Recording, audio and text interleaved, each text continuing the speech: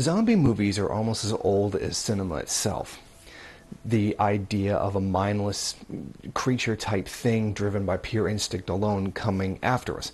An unstoppable horde that just multiplies and multiplies out of control until it consumes all of humanity.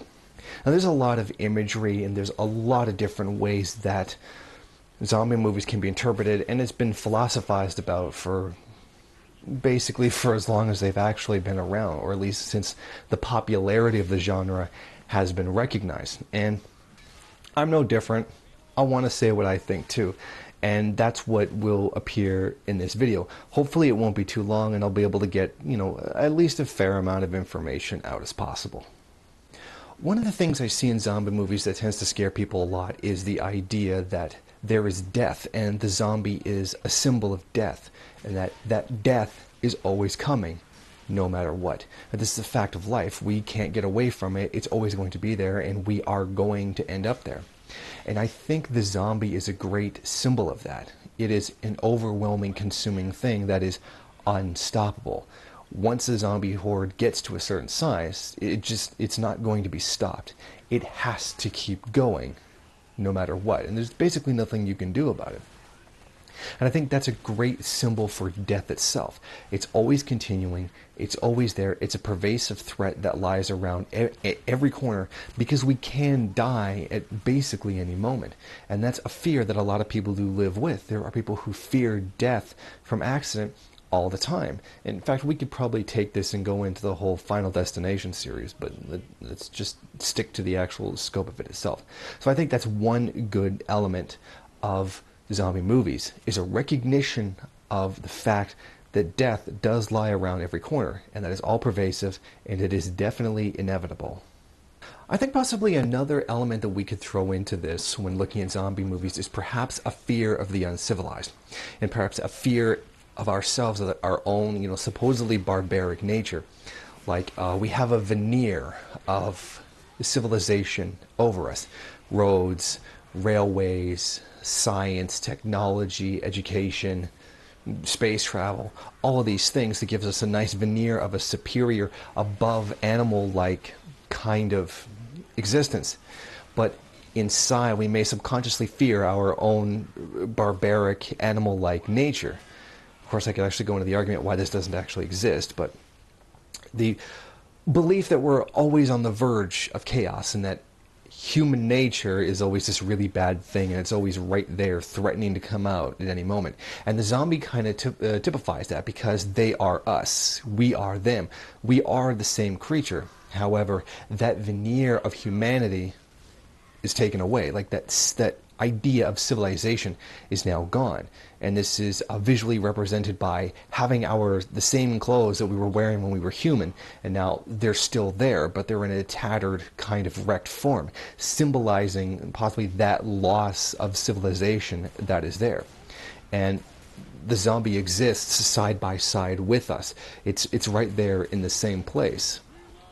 And the fact that the truth that anybody can suddenly become a zombie. No one's immune to that. Once that kind of infection has gotten into you, once that kind of slip of the consciousness has been made, we can very easily become one of them.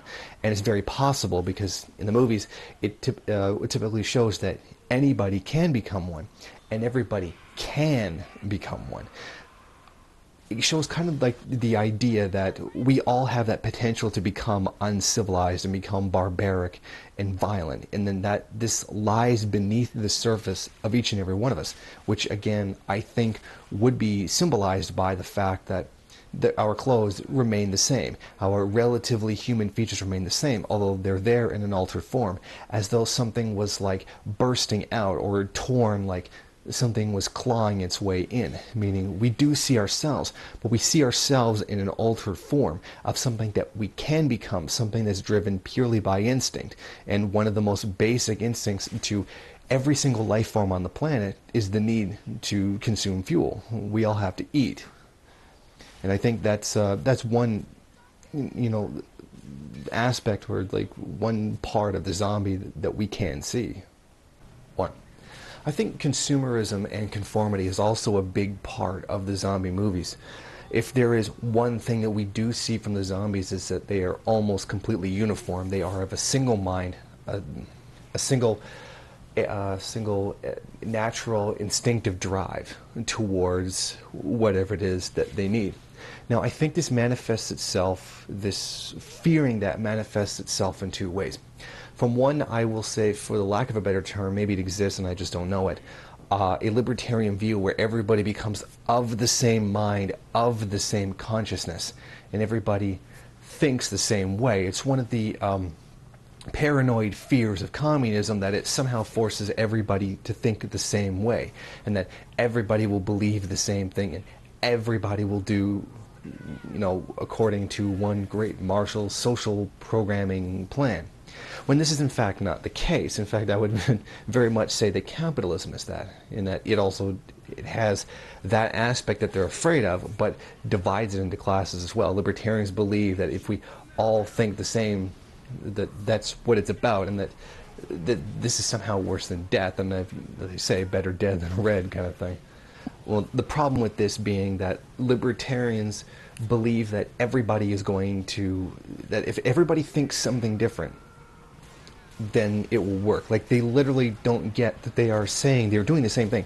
Everybody has to think the libertarian way, but everybody's free to think another. But as soon as something comes along to challenge that libertarian idea in the supposed ideal libertarian world, they would do everything they could to stop it. So really, in essence, it's kind of the same thing. So they believe that it's the freedom to think whatever you want, to do whatever you want, but that as soon as something comes along to challenge that meaning I do what I want to do, you do what you want to do, and eventually those things are going to conflict. That's what I mean by that. I think that's one of the key forms of conformity, that being the libertarian ideal that we'll all be forced to think and behave the same. And on the other end of that, there's also what I see as the kind of leftist fear of conformity. For example, consumer culture. A great example of this is Black Friday. Anytime there's a huge sale coming up before a holiday, but Christmas time being the most typical example we could see, aside from when Apple comes out with a new product and everybody lines up and they're knocking each other down and they're crying and they're all emotional to get a hold of some consumer good. That shows a very sheep-like mindset. There it is, all about getting this new product. It is all about getting that one good job to cement your position, and then trying to freeze that in time as much as possible. There's a great deal of mindlessness to the consumer culture itself, and it excludes to a great deal a lot of thinking. It is only, this is what the big thing is. You have to have this if you don't want to feel left out. And there is a great fear by leftists of this, because it is a mindless drive. There's the mindless drive towards profits. There is the mindless drive towards a lot of things in capitalism. And this is frightening to us, because this literally leaves humanity out of the picture. It is all about the acquisition of wealth, all about the acquisition of property, all about the acquisition of profits, regardless of that social cost. And that is a zombie mindset in and of itself. So I do think that there are two different forms of conformity and kind of a mindlessness drive that can be seen. There's a libertarian view, and then there's a leftist view. So I think that that should adequately describe both sides of that. One of the things I think that might stick out for a lot of people, whether they consciously know it or not, in terms of zombie movies, is the idea of the self as the other. Meaning, there was always this great big other. You would have to research that idea first. And when a person becomes one of the zombies, there is the great other, this gigantic force that's against us. But I think when somebody becomes one of the zombies, it represents the possibility of ourselves becoming that great other.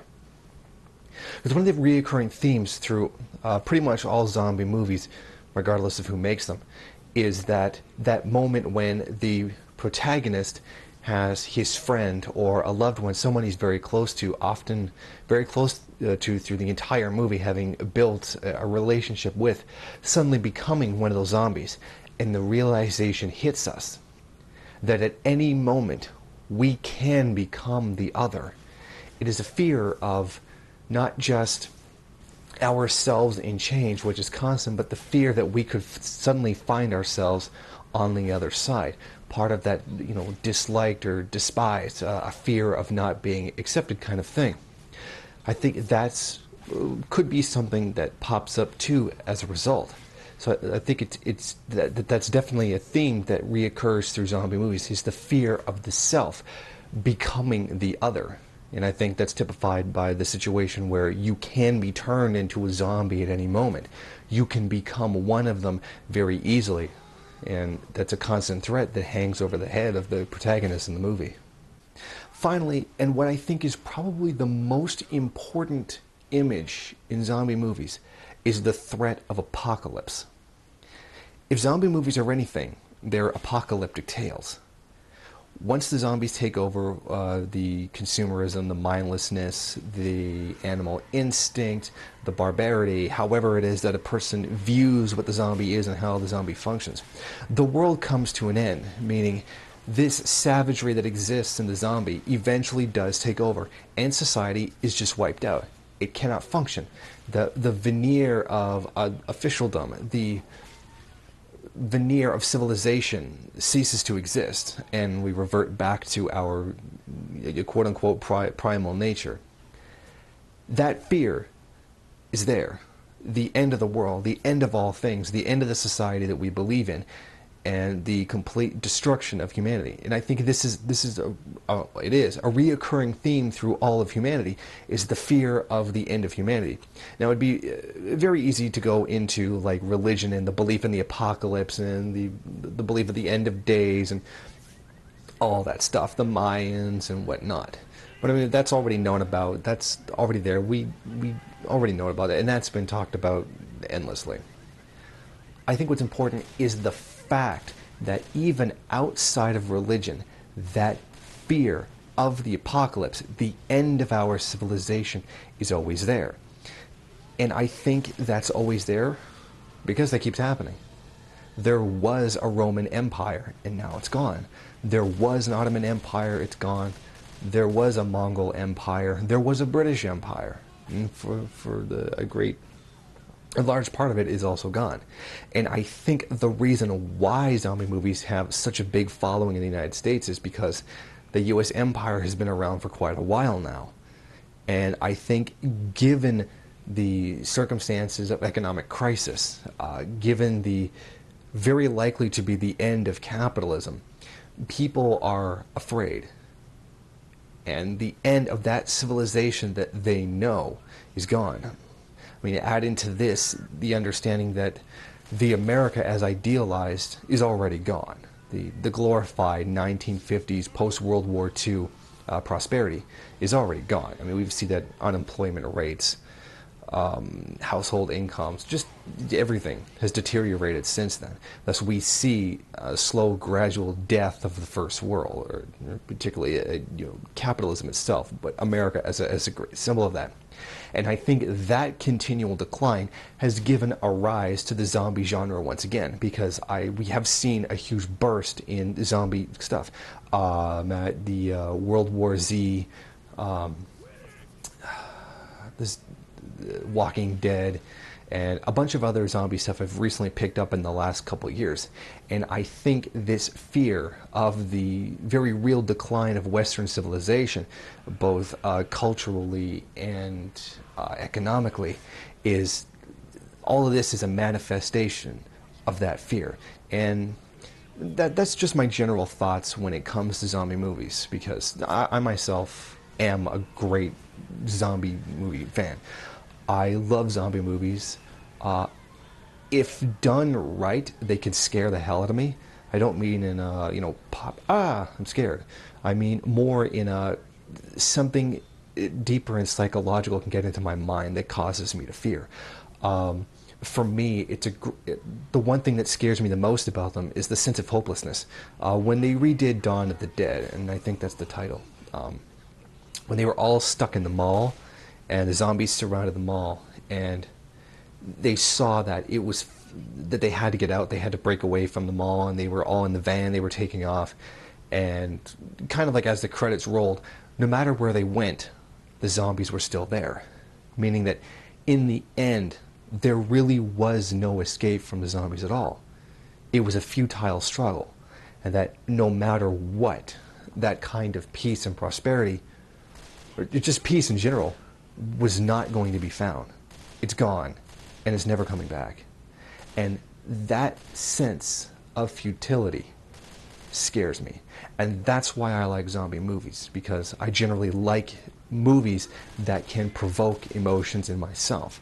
The suspension of disbelief, cinematography, blah, blah, blah. That's one thing that I really do like, and that's one of the reasons why I like zombie movies. And that's also why I'm going to continue watching zombie movies. Thank you for watching. Go ahead, rate, comment, subscribe, share on various social media, and if you want, there's some other great content here you could check out.